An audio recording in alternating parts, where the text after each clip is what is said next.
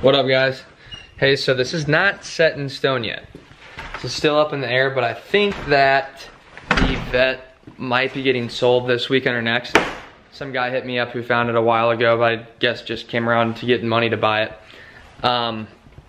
So it might be gone tomorrow, might be gone next week, I don't know.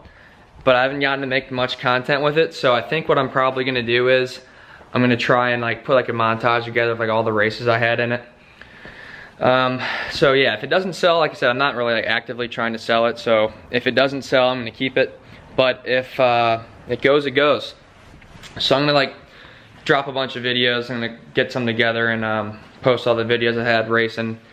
Not many L's were taken in that car. I took one to Chad and his twin turbo 5.0. What else? It'll seriously take me a second to think about it, but dude, the car ran good. I hate to get rid of it, but I've got money to spend elsewhere right now. So it's a bittersweet type deal. So when it goes, I'll be sad, but I'll have another one and I'll make it way more bad with the new Kong 2650 blower. Hopefully within the next year. It'd be tight if I could next summer.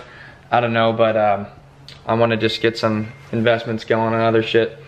So I'll go ahead and drop those videos there. You're gonna see this video whether I sell it or not, and then hopefully, I mean, if it doesn't sell, we'll get some more Vet content. But yeah, I'll go ahead and drop those. 1, 2, 3!